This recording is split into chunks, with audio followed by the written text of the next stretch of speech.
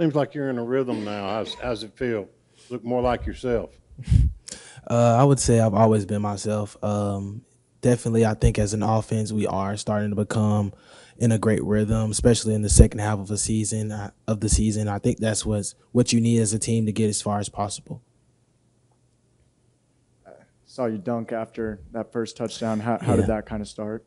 Who thought of that? It came up last minute. Actually, we were like on Fast Friday. It came up last minute, and the KB came with a goal, and we was like, "Who playing basketball?" But yeah, it was last minute, and then it's like whoever scores, you get to dunk and celebrate. So it's fun. Quinshon, it seems like ever since that Alabama loss, this team has just had kind of an edge every single game, just finding ways to win. I know tonight was the biggest win margin y'all have had on this win streak, but just take me through what it's like going through the rest of the season and how that's going to build some confidence.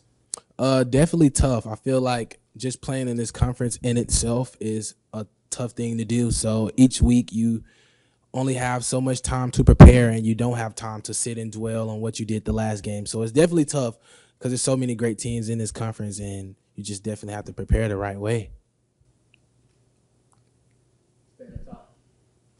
Quinshon, you mentioned that you've always kind of remained yourself, but your numbers the last four have had a big time uptick in terms of yards. What would you kind of say is kind of the meaning of that? How you've been able to do that?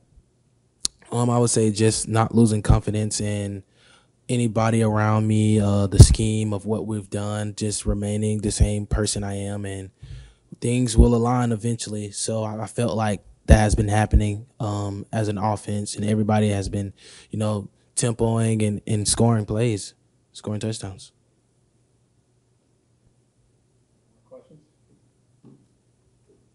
Thanks, guys.